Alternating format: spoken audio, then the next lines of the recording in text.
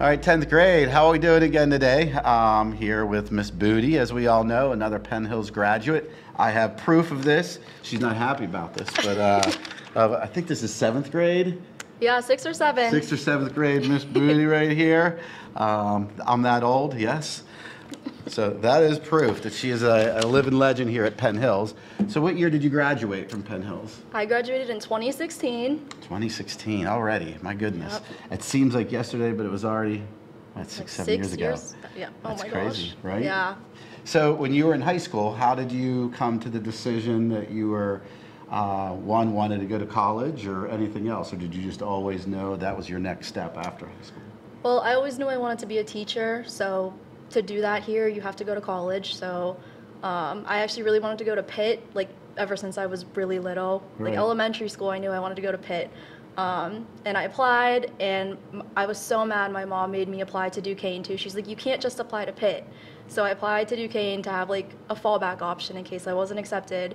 And then I was accepted to Pitt, but Duquesne at the very last minute in like April, right before I graduated, sent me a scholarship that I like couldn't pass up. Oh, wow. I mean, so duly noted, take note of that. I mean, when you're looking at a couple of years that, I know you didn't get to go to your #1 school, but money is a big deal whenever applying to college. For sure. And it was worth it too. Like I loved my time at Duquesne, and I'm in much less debt now, like hundreds of thousands of less debt. So Right. it was definitely worth it. And also Miss Boody took care of her grades here, which then what came along later was a academic scholarship, I'm guessing. And you went to Duquesne and you majored in?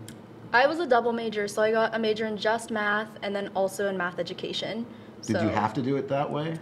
At Duquesne, their program is like a dual major program for secondary education, so they want you to be like really good at your content. Okay. So like if you were history, you would do history and education. Right, and it's kind of neat that Miss Boody boomeranged back to us. Yeah. And we're glad to have her. Were there any kind of trips in the road for, I mean, like mistakes? Were there any successes, something you would do over again as far as going to college and being a college student? Well, specifically, I'm not sure if this would apply to a lot of people, but I had to take a science in college. I think most majors have to take a science. And I picked biology because I thought it would be the easiest one, and it was not. So, like, I almost, like, failed biology in college, but I made it through, so. I did that. I was advised, and I tell my students sometimes, I didn't want to take a foreign language, and they put me in a third-year engineering course without telling me, and I needed to graduate.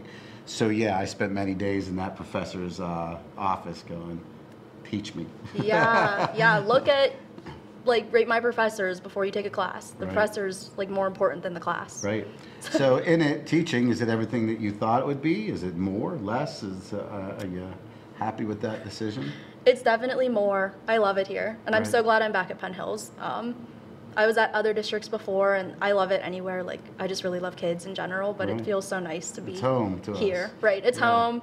My family's close to here. I know a lot of the students' older siblings. Right, how it works. yeah. I've done this now for 24 years. Who would have thought? It's crazy how Right. fast it goes. Right, my old teachers are here.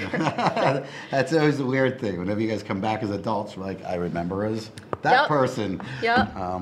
Well, that's about it. I appreciate your time, Miss Boody. Yeah, Come to us. thank And we're so you. glad you're with us. I am and too.